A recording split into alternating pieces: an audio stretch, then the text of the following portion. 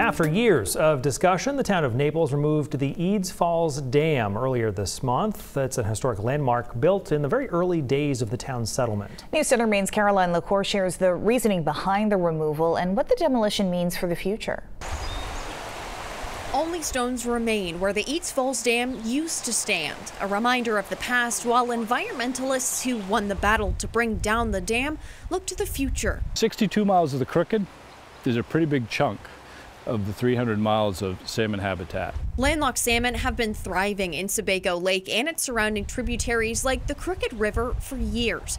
But Trout Unlimited project lead Jim Westcott says a state spawning survey conducted in 2014 revealed a problem. They thought they were going to find 300 reds the length of the river, 62 miles of the river.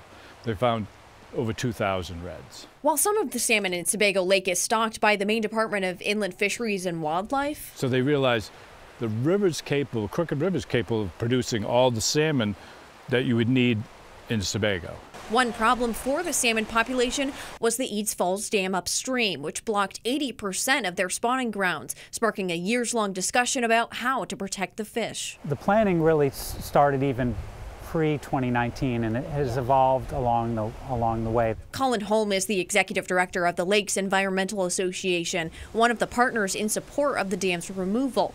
He says the town tried to remove portions of the dam to allow more water to flow. When they removed it, they didn't take that center portion down to the natural river base. If it's low flow, there's barely any water going across the remnant that was here. So they stack up right below the dam. A town vote this June set the removal in stone. So by taking Edes Falls out, they can access it when it's available, and they get to the spawning ground and complete the life cycle and stock the lake.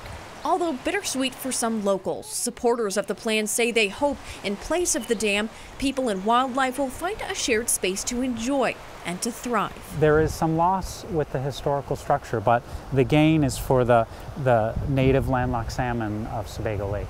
Project partners say portions of the split stone removed from the dam will now be repurposed in other local projects. In Naples, Caroline LaCour, News Center, Maine.